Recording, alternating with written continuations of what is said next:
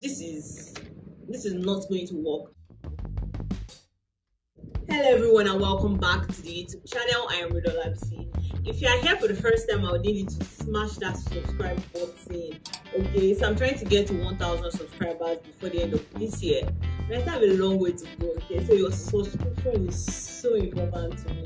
Alright, so today's video is going to be very short. I want to talk about how to verify your ID on Coursera. There are some courses on Coursera where they need you to verify your ID, although there are other courses that you don't necessarily have to verify your ID. You only need to verify your name, right? So for those courses where you need to verify your ID, there's no how you can progress or complete your course if you don't verify it. There are different options for you to pick from. There's an option to use an international passport, a driver's license, a voter's card, or your national ID card. For some reason you do not have an international passport, or you don't have a driver's license, or you don't have a voter's card, you can opt out for national ID card, and that's like the easiest one because it's actually mandatory for you to have an NIN number in Nigeria, right? So national ID card is like the most accessible for anybody to get and for anybody to use. That's why I'm going to use that as an example. The NIN temporary slip that was given to you when you registered for your national identification number, you can't use it because it's very long, right? So this is it. This is what it looks like. It is very long. So once you log onto your Coursera profile and you go to the settings, you see the option for you to verify your ID,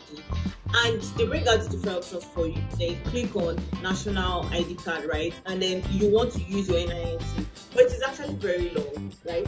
Because they'll actually expect you to capture the NIN slip, and the NIN slip is very long. So it's longer than the frame that you would see when you're trying to verify your ID on Coursera. What you want to do, as opposed to using this, because they will not accept this, because number one, it's not legible. Number two, it's in black and white. Number three, it's longer than the frame that you would see on Coursera. This is not going to work. What you have to do is you have to go on your app store or your Play Store and search for NIMC app. So I'm going to attach a screenshot of the app up here just so you're downloading the right application. Once you have installed the NIMC app, you'll be able to download a soft copy or a digital copy of this NIN slip, right? Now what you're going to do after you've downloaded the soft copy of this NIN slip is you have to go and print it out. And once you print it out, you laminate it. And when you print it out, it's going to be shorter than this. One, it will be this long.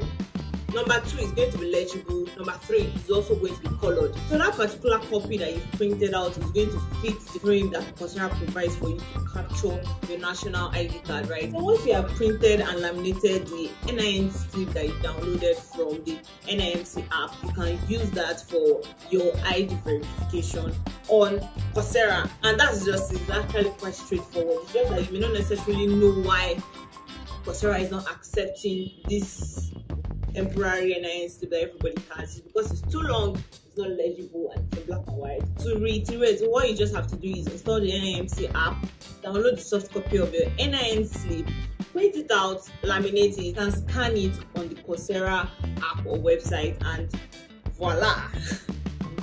Your ID verification is completed. So it's actually quite straightforward, and I hope this video has been useful to you in one way or the other. I believe this is a frequently asked question on Coursera, so don't forget to like, drop a comment, and subscribe to the YouTube channel.